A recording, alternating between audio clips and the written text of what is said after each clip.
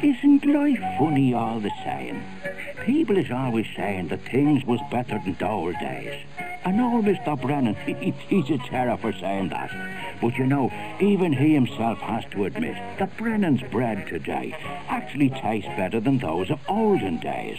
It tastes better because it's fresher, comes fresher on the shelves, and stays fresher longer because of Brennan's special secret in baking.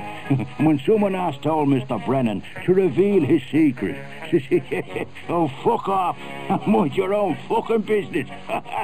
Because he was always good at the repartee.